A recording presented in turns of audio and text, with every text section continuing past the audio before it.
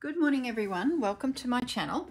Today's video is about my sewing needle book. Not the one that I use personally myself. It's about a little one that I make just to use up scraps. Great little project.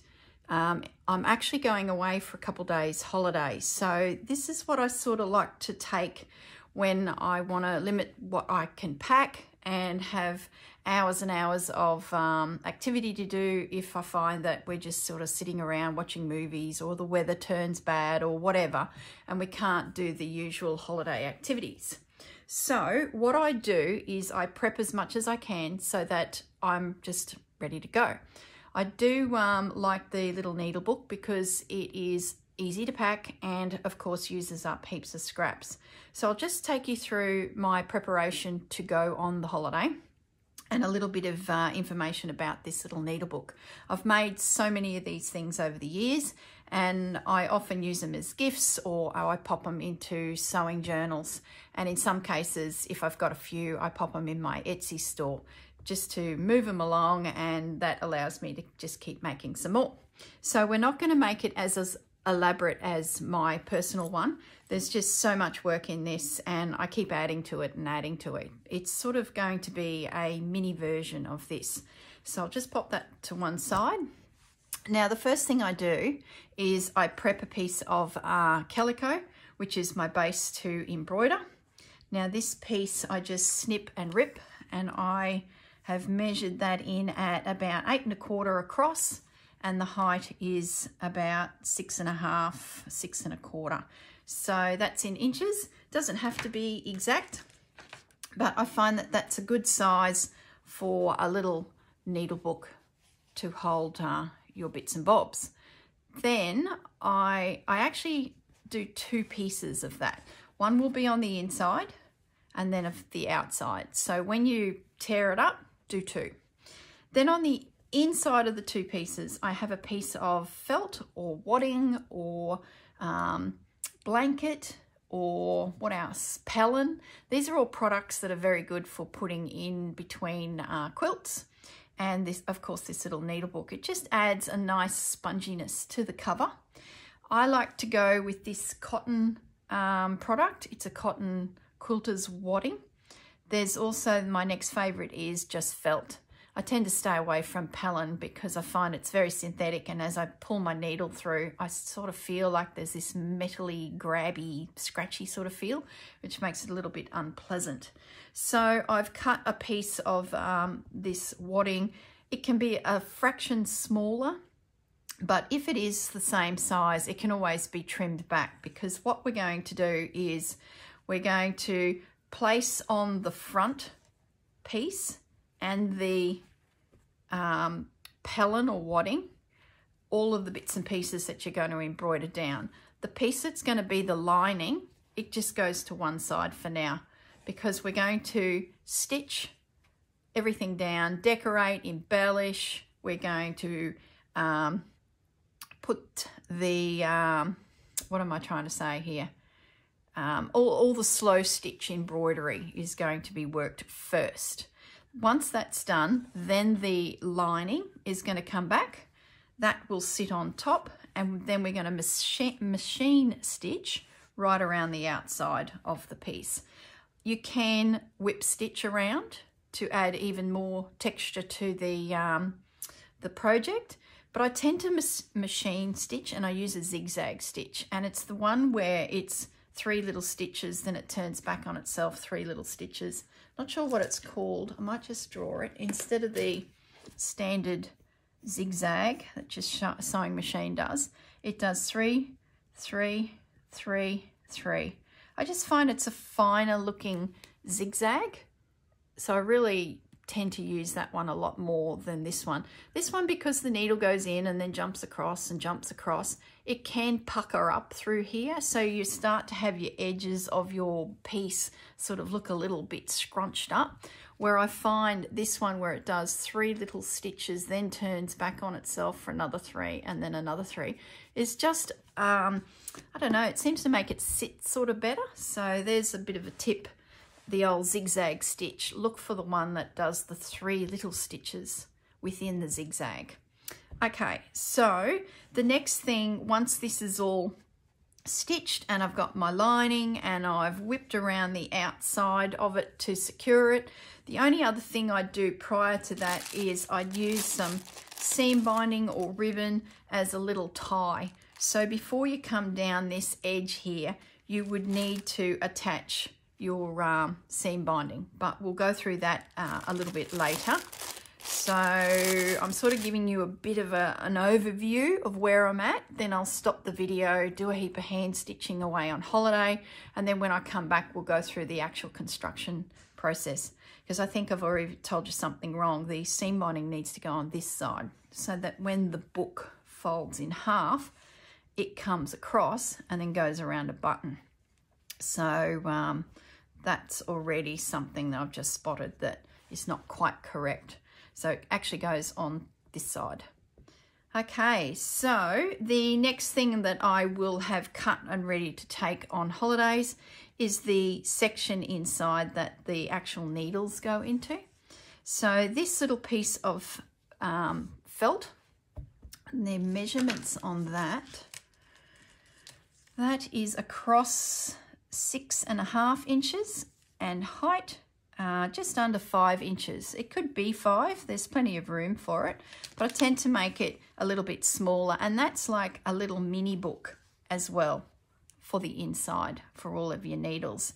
What I will do while I'm away is I will embellish that with just some running stitch around the exterior of it, and I will then be able to stitch it into position when I'm ready. But it's something that could be pre-prepared, that outside edge. And then I have 2 additional pieces. These are like little flaps that hold the needles. Now those are cut at 2.5 by nearly 4.5. Now these little guys, I turn the top over just a little bit. I'll put some running stitch there to secure it, and then when I'm ready, that will be slip stitch with a hidden stitch in behind into position. So there's 2 of those that will sit like that within the felt booklet.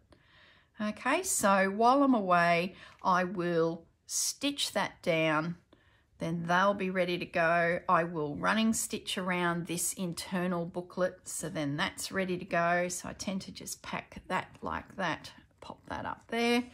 My internal piece is ready. Probably won't need it until I get back because that really is just the sewing machine part of it.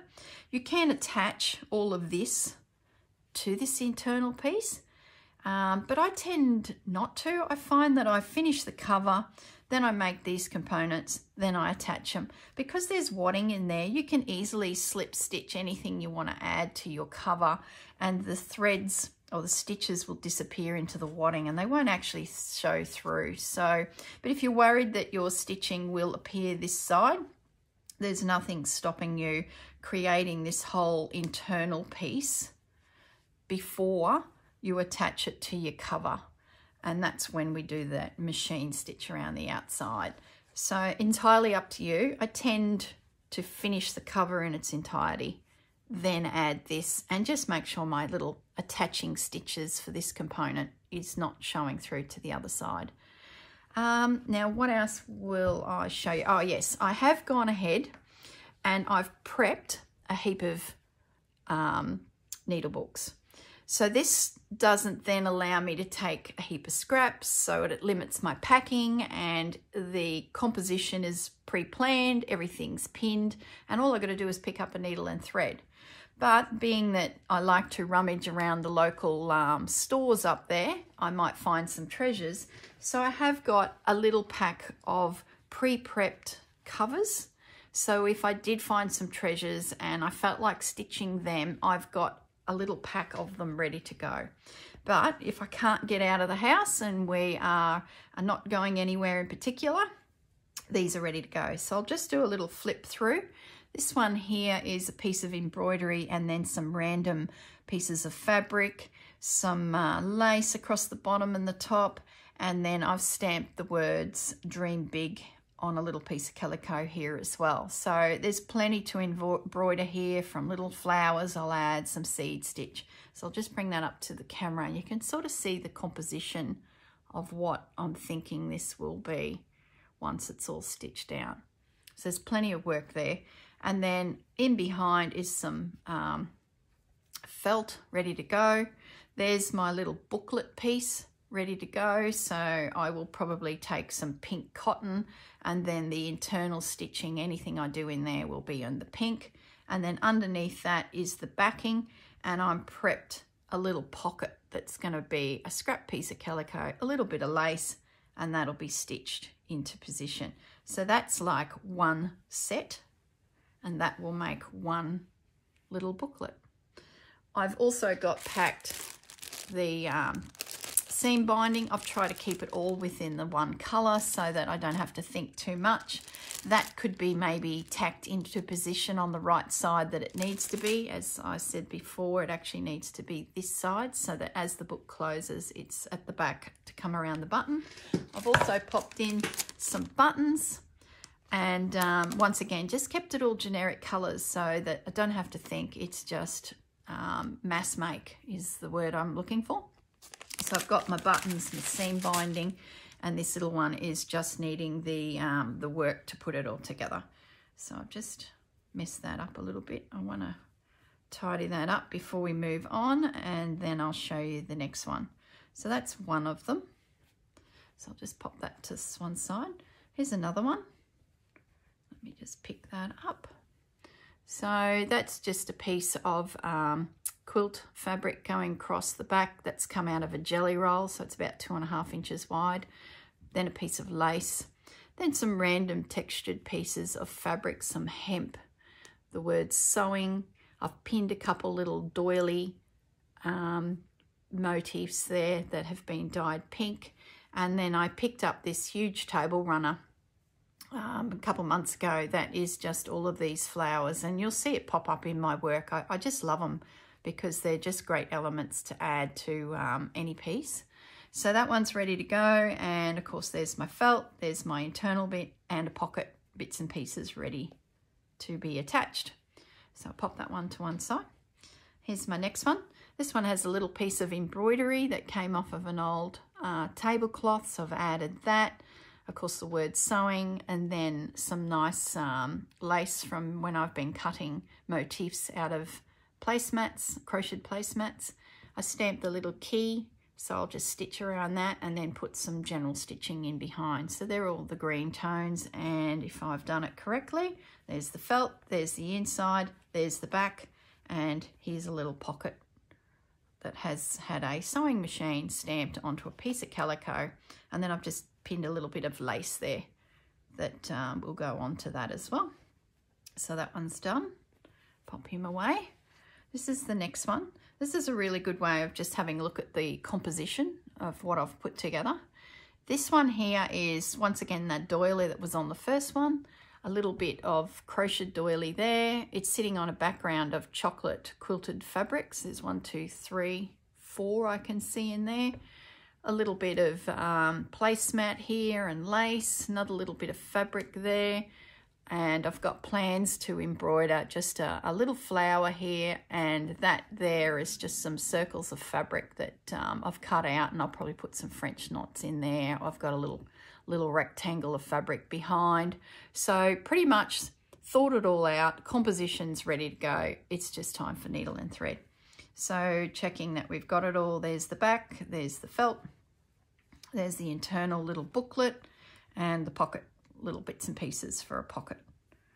Okay, I usually only put the one pocket in my needle books because sometimes I find that people might want to stitch a little bit more felt on the back to hold more needles. Pockets are good for a few odds and bods, but it's all about storage of needles. So it gives them the ability to add an additional page there, or even a full needle book. They might decide to make another one of these and stitch it into the back there, so it just gives them a little bit extra storage. So I tend not to embellish the back. All right, so we'll pop this one to one side. The next one is, got a feature flower again. Just pick all that up in one set. Okay. All right, so I've stamped 15 cents here on a piece of calico. The word sewing is in the top. Nice big doily piece, a second one, and then another one of those little flowers, and then a little bit of lace running through the bottom. So that one there is ready to go, and it should have, yes, the back, the inside pieces, and then a little bit of lace and calico for a pocket. Okay, now here's the next one. Let's just get everything in my hand that belongs to this little pack. Okay, so this one I've used a couple pieces of lace motifs that are similar sort of design, a real cottony one and then a shiny synthetic one. Underneath it is a little bit of fabric that's all embossed already from a pillar slip, and then an additional doily, and then tying it all together, some lace in the back there. So that one's ready to go. As you can see, there's a lot of work here, but when you're sitting around and chatting, it just gives you something to do. Very easy to take. This little one, the little owl, has been stamped onto the fabric. I believe that's a Kaiser Craft stamp. The motif, and then I've just run the line of quilt fabric and then trimmed it with a little bit of lace. So everything is there ready to go. Yes, the pockets inside. Yes, the booklet, the wadding, and then the two pieces, the front and back of the calico. Okay, last one. Yes, this is my little bunny one. Little bunny cut out of some fabric. A corner of the doily used here, so it goes across and then up there. Then the word love, a little random piece of fabric, and a full doily has been stitched into position there. I'm not stitched yet, just pinned. Okay, so that's all of them ready to go. So we've got 1, 2, 3, 4, 5, 6, 6, 7, 8. Okay, so 8 ready to go, and then just in case I get through all of those and I end up shopping and finding some treasures, I've got a few more components cut. There's a couple more here as well that I can use as well. So I've also packed some buttons and the seam binding that I'll use to secure them closed. I've got my scissors. I've got a container that some pins can go into, and then a bag, which I think I just got from Officeworks or Amazon, that zips up and everything can slide into. So that's pretty much it. The only thing I've got to add is some basic cream thread, the style that you'd put in your sewing machine, so I can invisible stitch it all down, get rid of the pins. Then I might put in a general crochet cotton perlé cream just to do any embellishing. I'm just going to hop up and grab one of those to show you. Okay, like one of those. That'll be used for decorative slow stitch. And then I'll just grab some random threads that match the colours. So there's a little bit of that blue and the pink and a little bit of chocolate. So I'll pop in a couple threads in addition for, you know, a little bit of decorative work, especially the one that has the flower on it. I'll need a few colours for that. May even need a green as well. So that is my holiday pack. I'll finish the video here. So when I come back, I'll show you the finished products, join the video together so you can sort of see how they evolved and what they became. Okay, thanks everyone. I will see you soon. Bye. Hello everyone, I'm back. So I've had my little 4-day holiday and pretty much the weather was perfect and we did something every day. So I actually only got 2 of the needle books completed, or semi-completed. I'll just show you what I did, and then what I will do is complete them, and at the end of the video I'll just have some photos of that final stage. So what happened with them is I stitched down all of the elements just with some little invisible stitches, so that made them nice and secure. Then I just had a look at the piece and worked out what I could do to embellish it. This one in particular I picked up on the pink, and I just did some little running stitch around perimeters of the piece, and then put a little bit of white through this center.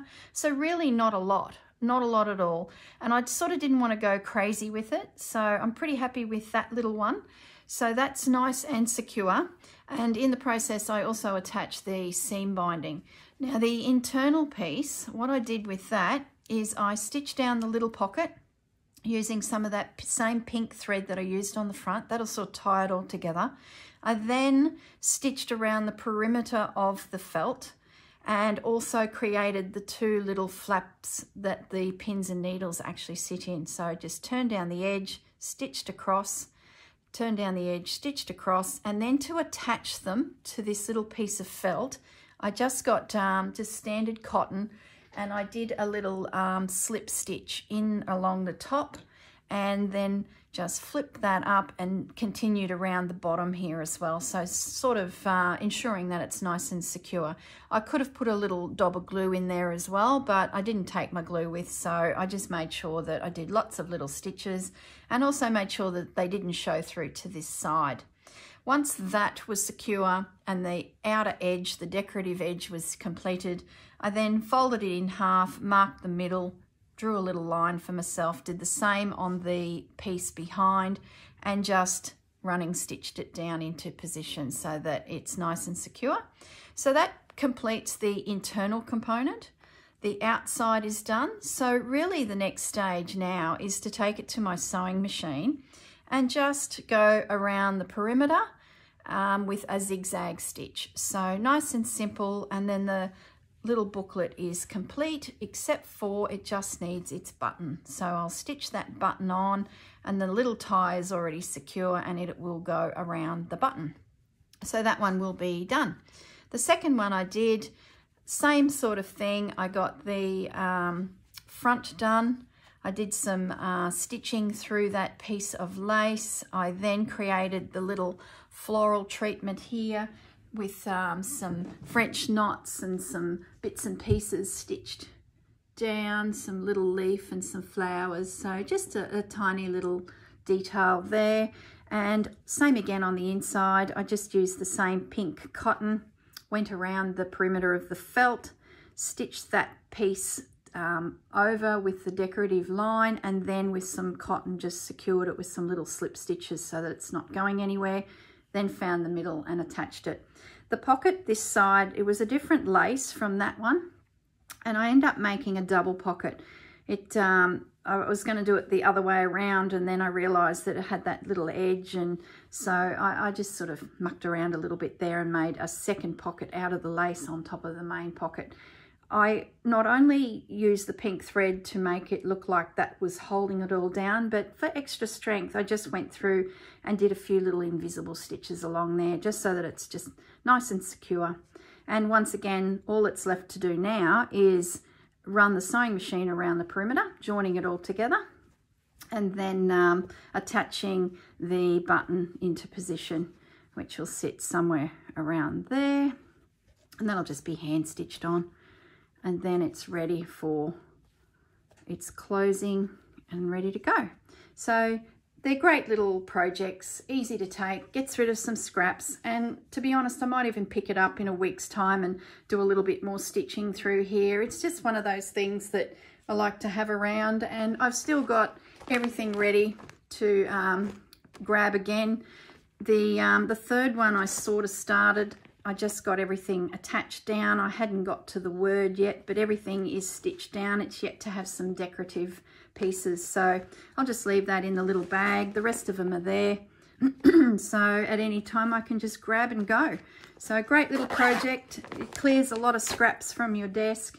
And then you've got these gorgeous little needle books that you can use as gifts or pop them in journals, etc. So I'll leave it at that. I will finish these two, pop some photos at the very end of this video, and then once again they'll pop up one day with a little bit more progress on my little needle books. Thanks everyone. Enjoy your stitching. Bye bye.